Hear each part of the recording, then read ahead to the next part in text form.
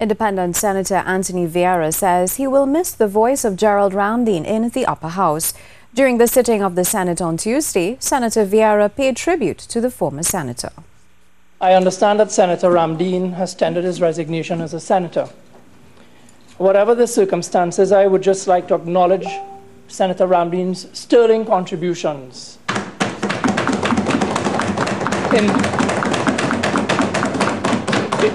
in both debate and at committee.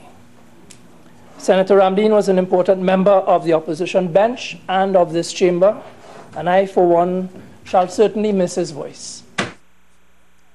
Mr. Ramdeen tendered his resignation as a senator to Opposition Leader Kamla Persad-Bissessar on Monday, the day he appeared before a Port of Spain Magistrate to answer charges of corruption.